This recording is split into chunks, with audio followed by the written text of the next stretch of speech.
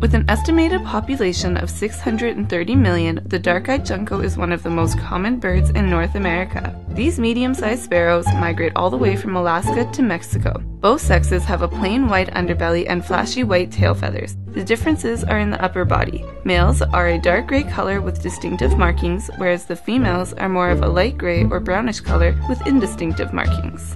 Males are often larger than the females. This plays an important role in the hierarchy of flocks of juncos because the larger bird will always eat first. So the males eat before females, and the females eat before juveniles. Dark-eyed juncos will be mostly found foraging on the ground. Their diet consists of seeds and insects such as moss, beetles, and ants. Juncos make a great addition to any garden because they act as a pesticide. You may be able to encourage juncos to your yard by planting native plants. They are especially attracted to weeds and grasses. A tray feeder filled with millet and black oil sunflower seeds may also attract these cheerful little birds. Happy bird watching!